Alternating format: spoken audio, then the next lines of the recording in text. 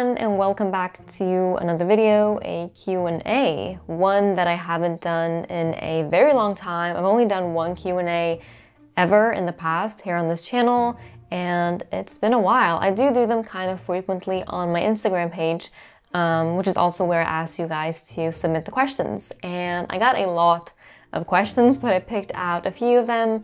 It's a mix between, highs and lows and everything in between. And yeah, I'm pretty excited to be filming a video that is just kind of low-key. There is no B-roll shots, there are no sound effects and all those things that I love, but it's kind of nice to just have a conversation, you and me. So let's just dive right into it. Did you grow up in Stockholm? Yes, I get this question a lot. Were you born in Sweden? And those sorts of questions. And yes, I was born in Sweden. I have lived in Stockholm for basically my entire life. I did live in the US for 2 years, a couple of years ago, but yeah, this is where I grew up. Are you a dog person or a cat one? And I am 100% a dog person. I do like cats. I think they're kind of relatable, but yeah, I love dogs. Full-on dog person. What are your hobbies besides YouTube?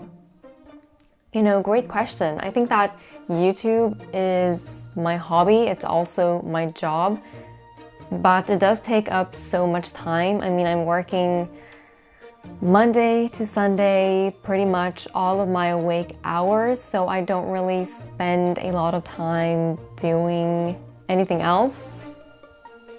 Maybe I should pick up some more hobbies. I don't know. But one thing that I do love is reading. You guys know that, but that is also kind of part of this job because we have a book club on this channel, but I definitely don't see that as a job. I definitely see that as my hobby. I really enjoy reading with you guys. So yeah, I mean, the book club is my hobby. And if you haven't joined, we are currently reading Cosmos. So check that out. The link will be in the description box on how to join. How old are you? Probably the most frequently asked question, and I am 25. I turned 25 this year. Is your audience mainly male or female? And my audience is actually almost exactly 50-50, which I think is really fun. I don't know, I like the fact that I attract men and women equally. It's kind of cool. What are the first things you started decluttering to achieve a minimalist lifestyle? Great question. I can't remember if I started with my closet or with people. Probably my closet. When should I start doing makeup? I am now 14. I think that I heard this on Desperate Housewives. I think it was Gabrielle who said that you can start wearing makeup the day that you realize you don't need it. And I think that's pretty good advice. I personally started wearing makeup pretty late. I mean, I did have my, the years when I was experimenting with the eyeliner and the foundation and, every product, just to kind of find what I liked and what I didn't like. And what I've realized now that I'm 25 is that I really like to keep it at a minimal, as little as possible. I love the natural look, not just on myself, on everyone else. Whenever I see a photo of pretty much anyone where it's a with makeup or without makeup, I'm always more attracted to the without makeup look. I just think it's very flattering, but I also think it's really cool when people can express themselves through makeup. I do watch some makeup people on YouTube sometimes, although I don't really have much interest in it, but I think it's fun. What advice would you give to teenagers or to your own past self? So much advice. I would say that one thing that's really helped me in my teens and as I became a full-blown adult was to learn to stand on my own legs. Is that how you say it in English? Because in Swedish it is stå på dina egna ben, which means stand on your own legs. Just, standing up for what you believe for and forming your morals and your values and knowing what you stand for. And then through that, you won't fall for peer pressure because you will know kind of who you are and what kind of person you want to be. So just form your morals and your standards and let that guide you through life. And also don't make decisions based on what someone else wants from you. You know, don't try to please everyone else while not pleasing yourself. I think that's just going to be, I think it's a perfect recipe for living a life that isn't fulfilling. So just follow your bliss. Follow what you want to do in life because you're the one who is going to have to live it. Oh, and also don't do drugs. Just don't get into drugs. There's nothing cool about it. There's nothing to gain there. Just don't do it. Since you have lived in the US as well, do you prefer it there or Sweden?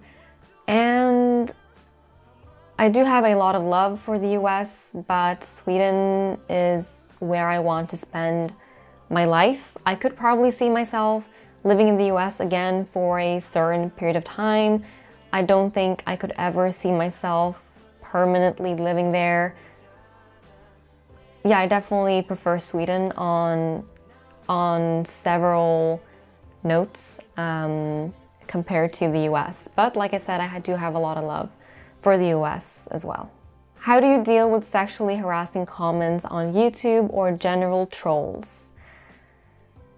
Ooh, this is a topic. I did get asked this question quite a bit, and I do think it's important to bring it up just because I know that a lot of people who are on social media have to deal with this, and a lot of people who are new to social media might think that, you know, there's something going on with them, like why are they receiving all of this hate and all of these trolls and all that. And I just want to tell you that I don't think there's anyone who does not have to put up with these kinds of comments. And in the beginning, I would say it did get to me quite a bit, just because, I mean, no one likes when people are mean, no one likes when people are being disrespectful towards them.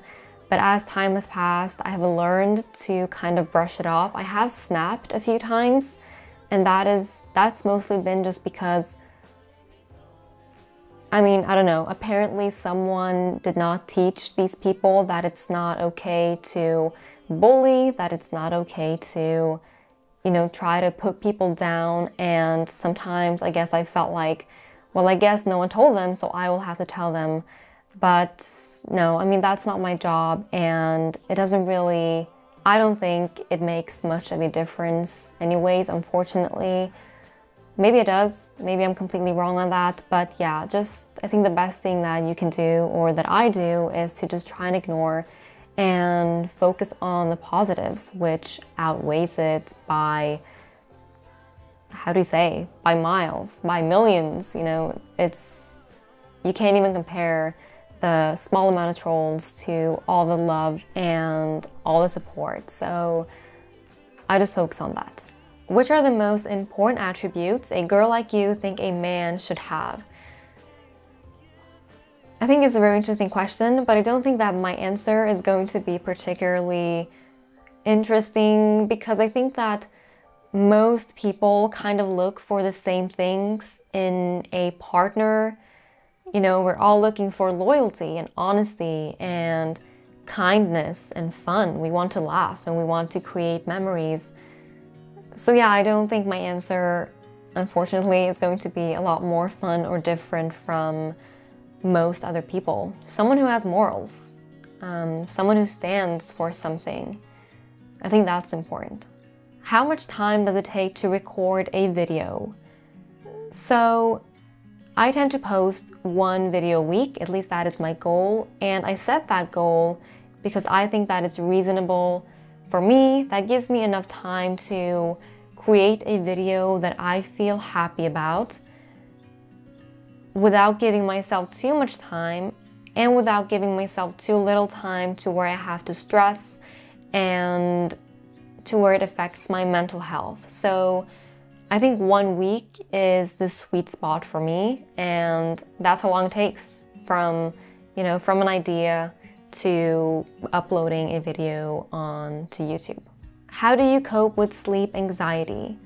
And I don't cope with sleep anxiety. I probably have at some point in my life, but lately and as for now, I'm sleeping really well. But one thing that I think is important is to empty your mind. So not going to bed thinking about something, not going to bed wishing you had said something to someone. In that case, try to get it all out there before trying to go to bed and fall asleep. So if you have something on your mind, write it down. If you need to tell someone something, go ahead and say it. So just emptying your mind, and journaling is a great way for that. It's something I talk about all the time. I talk about it too much, but I'm never gonna stop talking about it because I truly think it's such a valuable habit to create. What is the first thing you notice about a person? Just any person in general, I would say their manners and the way they carry themselves. Would you rather receive $1 million or go back 10 years with all the knowledge that you have now? And I don't see a reason to go back, even with all the knowledge that I have now, because I'm pretty happy with where I'm at in life. So I would definitely take the $1 million. Could you work an office job again? So I do really want to make it clear that I'm in no way shitting on office jobs. I don't think there is anything wrong with any job. I shouldn't say that. Most jobs, unless, no, what am I saying? I don't think there's anything wrong with most jobs, as long as you are feeling happy and comfortable and safe. Whether that is an office job or if you're doing something on your own. But personally for me, because I have been doing, my own thing now and I love it and I don't see myself doing anything else, at least not anytime soon. No, I cannot really see myself going back to that. Does motivation come quite often to you, or is it more about persistency and the strong mentality? I think that's a great question, and I tend to rely more on discipline rather than motivation, because motivation is something that just comes and goes depending on how you're feeling. If you're feeling tired or upset, you're having a bad day, you're most likely not going to have a lot of motivation. But if you do still have developed the discipline muscle, one that you need to work on every single day, that is what's going to push you to still get you to do whatever it is that you need to be doing or that you should be doing. So I would just focus more on practicing discipline. That's what I do, and that's what I rely on my bad days, on the days when I would rather be doing something else, because motivation isn't really reliable. That girl is flaky. Have you written a book? No, I haven't. I would love to do that someday, but that day is not right now. What are some of your interests you don't talk about a lot? And I have a lot of interests. Food, I love talking about it, I love eating, I love watching food on YouTube, I love walking by restaurants and just smelling the food. I love the smell of food. I love trying new foods. I love eating food. Food is definitely an interest. And animals. Animals is a huge interest, passion, I don't know, whatever you wish to call it, of mine. Same thing there. I love watching dogs. I love walking past dogs. I love looking at clips of dogs and of deers, horses, dolphins. I think insects are fascinating. I mean, all kinds of animals fascinate me and interest me. So food and animals. At what point did you know for sure you wanted to leave your corporate job? Really good question, and I think, I don't know, maybe my answer can be helpful to someone. And when I really knew that, or the moment I really knew that, was whenever I would get off work on Friday, I would already be dreading going back on Monday, and to the point where I could barely even enjoy my weekend because I was so in this bubble of dread of having to go back.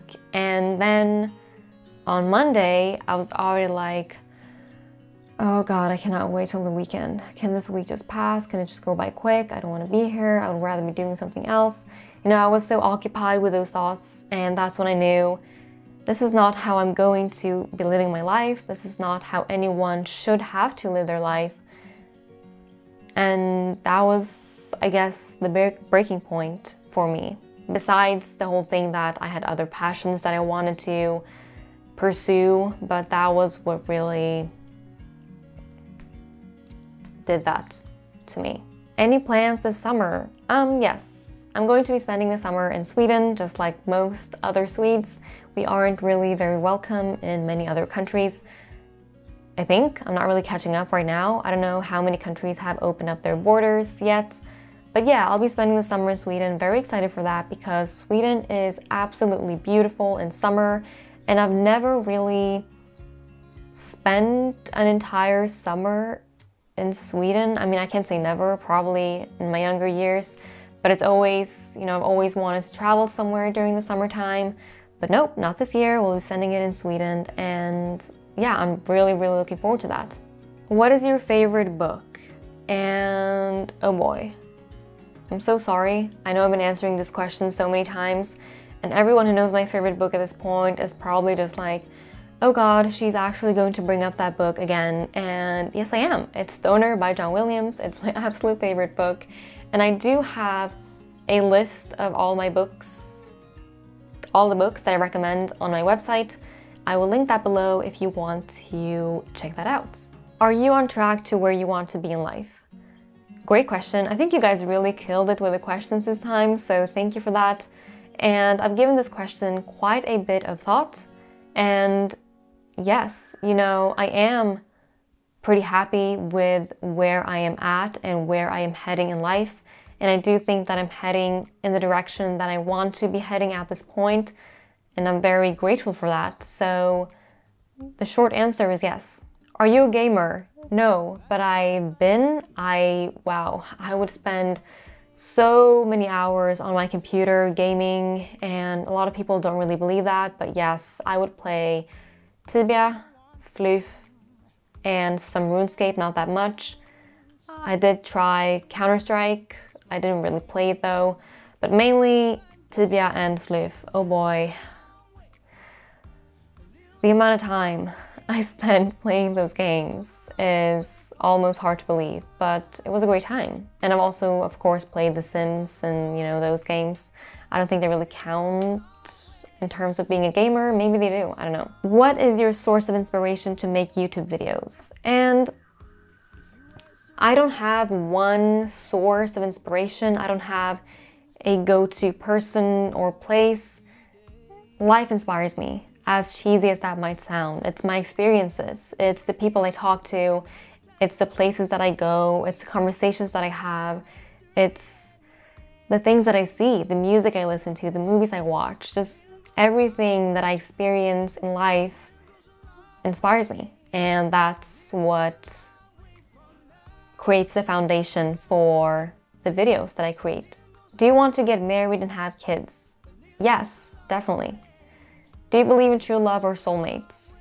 I don't know that I believe in soulmates. I don't think that you have one soulmate, you know, the person who is kind of waiting for you to come rescue them or whatever. But I definitely believe in true love, 100%.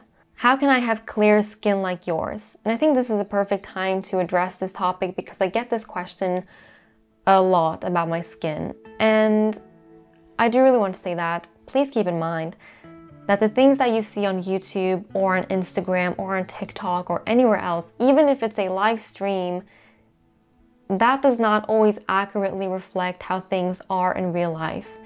There is so many ways that a person can modify their appearance. You know, there is lighting, which plays a huge role You know, in this lighting, I think my skin looks pretty good. If I were to have a direct light on me, it would not look as good.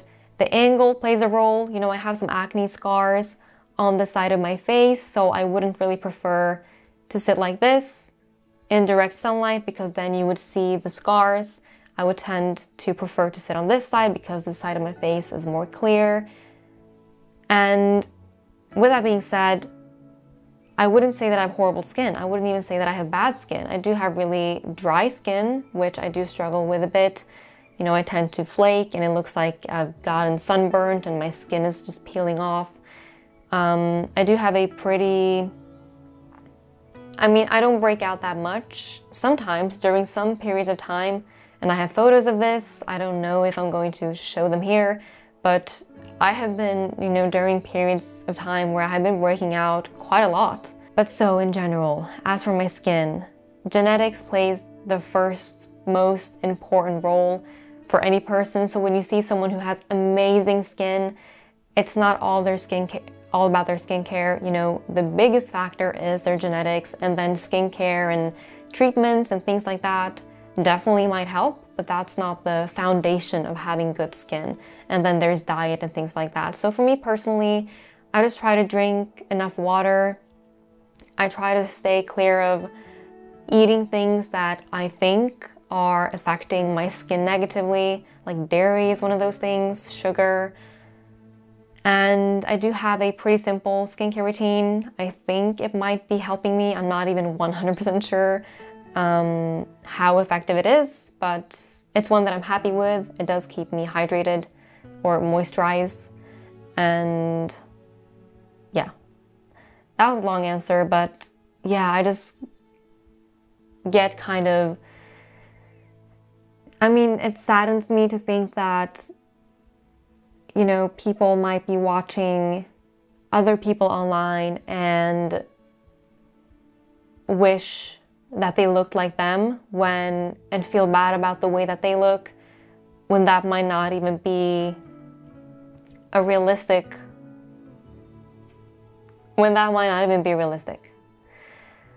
Okej.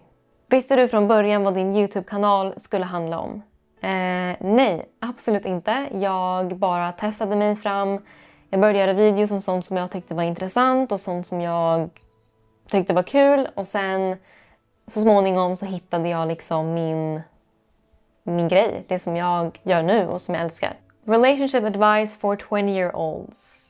Ooh, I really love this topic. I'm very passionate about talking about relationships and dating and love and things like that. And I think I've always been that way.